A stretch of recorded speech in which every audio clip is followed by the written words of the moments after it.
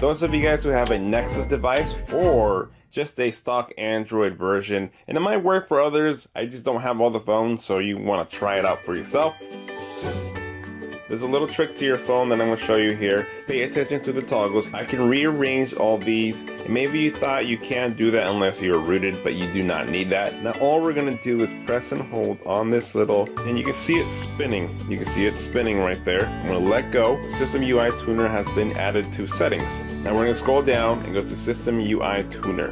Fun for some, but not for all. And quick settings, you click onto it. Now you can rearrange your stuff here. You can add more tiles, or let's say you don't want to see the invert colors, so you're going to bring it to the trash can and throw it away.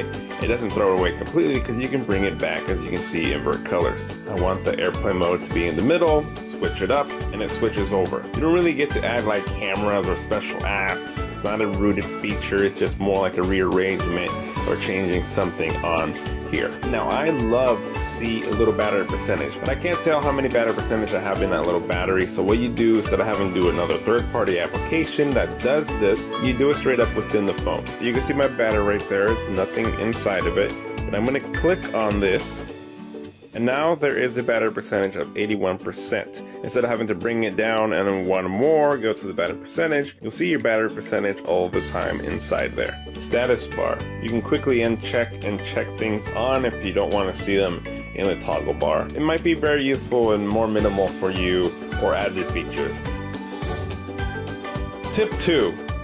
Going into your settings, you want to go into About Phone and click on your build version 7 times. 1, 2, 3, 4, 5, 6, 7, and it'll bring up your developer mode. But don't worry, you're not really going to mess up your phone. It's not like a real hack or root thing, so you can, revert back to it. So we see developer options here. There's a few things in here that I do not know what it means, so I don't even move it, don't even care about it. You can see there's USB debugging mode. That's if you want to do some kind of computer hookup to do like tethering some sort with other applications or like bug reporting. I'm gonna hold the power button. You can see that's all we get. Select on that. Now press the power button. Now we get bug report. You can show touches, so if you want to see where your fingers hitting things, there's a little bubble there underneath my finger. You can't really tell, but if you want to see where it touches, so make sure it's registering, you can have that on and off. And this is where I used to come to all the time to change the animation scale, because maybe the way things pop up or move, you see that movement right there that comes up. We can move it into slower speeds with the 5 times, and you will see the animations are starting to get really slow. So now push that, and you see that the animations move very smoothly and very slowly. So if you want to make your phone feel faster, you want to set it at like 0.5 or even turn them off completely. It just looks and feels like it's sped it. And if you go off, it means you're going to save some battery as well, and everything's just going to just show up. It's not going to have any animation, just going to show up. Strict mode, show CPU usage. You click on that, you get your CPUs there showing up. Every time you leave an activity, it'll close it so it's not running in the background. You can see background process limit. If there's apps that you don't really use but you still want to keep installed, you can just touch on that. And inactive means it's not going to try to run or keep working on the background, it's going to stop it. So you got ways to turn them off if they're not active but you still want to keep them. And that's also a step if you wanted to root. Maybe you don't have enough internal memory. You really removed your pictures, videos, and moved files over to make room, but you still don't have enough. Well, this is what you got to check out. Go into your settings, go into your storage and USB. It might say something different. Just go to your storage. As you can see here, I've only used less than 6 gigabytes on my 64 gigabyte. The reason why I don't have a lot of stuff taken, because I remove a lot of apps, I remove a lot of games, and all my pictures and videos go over the cloud on my Google Photos. So I will always have enough room. But we can see the apps are what takes the most memory on my phone.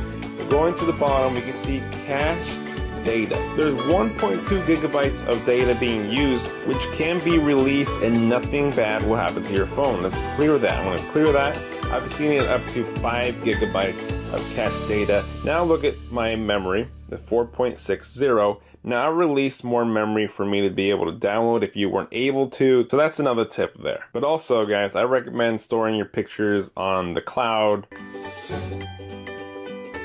tip number 4, disabling applications. Those of you guys who have a lot of bloatware or applications that you never use but you can't remove them because you're not rooted, Play Movies. Now, I can't remove Play Movies, and maybe your home launcher does not allow you to do it this way, but you can see I'm going to go to App Info.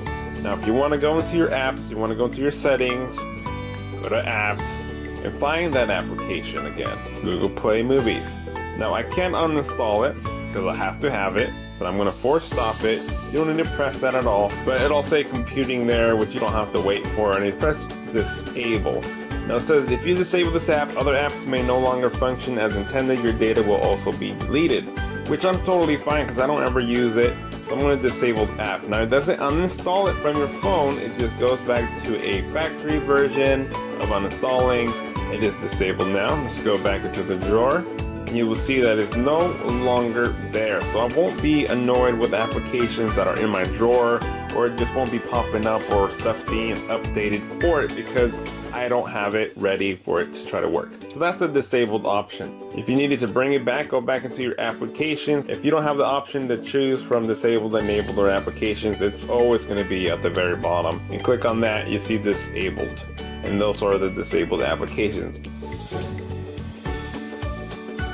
And lastly, for tip number 5, we want to go into NFC. My NFC is always checked on. It does not drain any battery, anything extra. There's no problem having it on. So what about NFC? Not only can you make mobile payments, paying in stores with your Android Pay, Samsung Pay, they use the same NFC, which is near field communication. But this is where it comes really handy. Let's say you wanted to do a application without the need of inputting any information. I'm going to open up OfferUp. Now I'm using my Nexus 7 tablet here, but it can be any other Android phone with NFC. Now I'm just going to combine these together in the back, and my NFC chip should be right there. Now you can see it got smaller, and I'm going to touch this, and it's going to beam it right over to the tablet here. And there's the application right there without me having to put any information, because I have this app open. Your friend might have been watching this app and he wants it. Same as Clash Royale. Put it over, cast it over, and there we have it, Clash Royale. NFC is great for a lot of reasons. You can even buy little tags to make profiles and a lot of things about NFC. NFC has been around for Android for around like 5 years or more probably. And a lot of people don't understand them, and I haven't obviously educated a lot of people about it, but I've used it and I love it, and it's pretty much been a mobile standard ever since. So go educate yourself on NFC. Other people have great videos out there for you to check them out. So there you guys have it. Those are my 5 tips using my Nexus devices here. This is 2015. Nexus 6P, Nexus 7, the only devices I have right now. Even though I performed all these on my Nexus device, doesn't mean that you have to have this phone in order for those features to work. But it's definitely worth it for you to go test it out for yourself. And there you guys have it. Thanks for watching, and as always, I will see you guys next time. Later.